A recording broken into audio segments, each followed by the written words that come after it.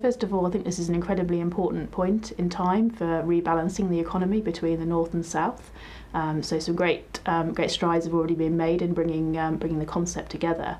I think moving forward, the most important thing is obviously the stakeholder environment to allow this to become more than a political concept, to become a reality. And that's about creating an environment where not just the local authorities in the north, but also businesses of all scale and size can work together in order to start to make it a reality.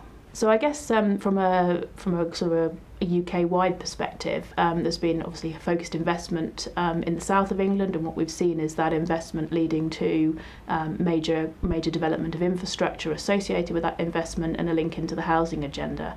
And I think the important thing now is that we start to create the same conditions that the south has been able to enjoy for the north of the UK, making sure that we link in housing, economic development, the right transportation, right infrastructure, whether it's technology-based or physical-based, in order to create that environment.